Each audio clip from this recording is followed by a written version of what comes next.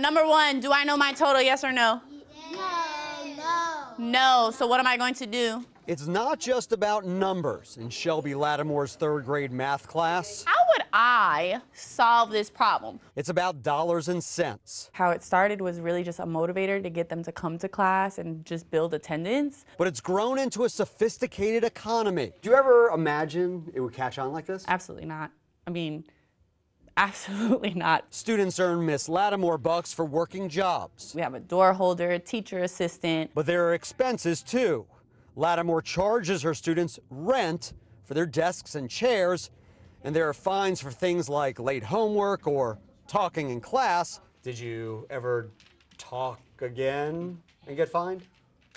Yeah. Oh, you got fined again. So another $1? You didn't learn your lesson.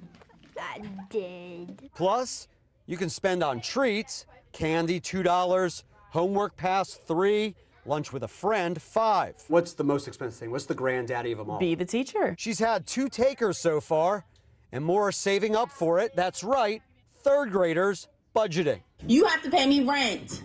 You have to pay me for that nice desk you got. Lattimore's videos of all this have gone viral, roughly 30 million likes on TikTok. I really see a lot of adults saying like they wish they would have learned this before, it's actually real life. And just like real life, inflation. What'd you think when Miss Lattimore told you the price went up? I didn't like it.